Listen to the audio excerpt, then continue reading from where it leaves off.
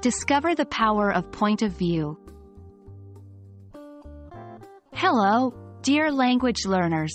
In today's video, we're going to delve into the realm of critical reading, more specifically into the concept of point of view. Knowing how to identify and understand the point of view is a fundamental skill in reading comprehension, as it helps us better interpret and evaluate what we read. So, let's get started. Point of view is the perspective from which a story is told. It can deeply affect our understanding of the story, influencing how we see characters, events, and issues. The point of view can be of the author, a character, or an outside observer. It's the lens through which we see the narrative unfold. There are three main types of point of view. First person. This is when the story is told by an I or we. The narrator is a character in the story who describes their own thoughts, feelings, and experiences. Second person. This is less common in literature. Here, the narrator speaks directly to the reader, using you to make the reader a character in the story. Third person.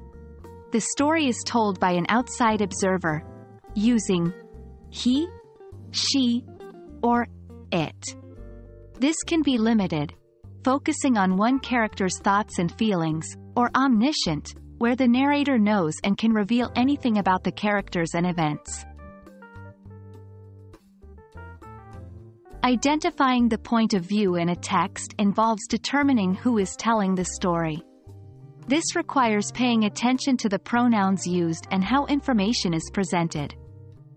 First-person point of view is easy to spot because of the use of first-person pronouns like I or we. The narrator is also often emotionally involved in the events. Second-person point of view uses the pronoun you to directly involve the reader. In the third-person point of view, look for third-person pronouns like he, she, it, or they. The point of view can greatly shape the reader's interpretation of the events. A first-person narrator might be unreliable, revealing only what they want us to know. A third-person narrator might have more distance, offering a more objective perspective. Understanding point of view is crucial for two main reasons. It allows us to gain a deeper understanding of the text. Point of view shapes how we interpret the story and understand its characters and events. It also allows us to identify bias. Every point of view comes with its own biases and limitations. Recognizing these can help us critically evaluate the information and perspectives presented in the text. That brings us to the end of our discussion on point of view. We hope that you now have a stronger grasp of this concept and how it can profoundly affect your reading comprehension.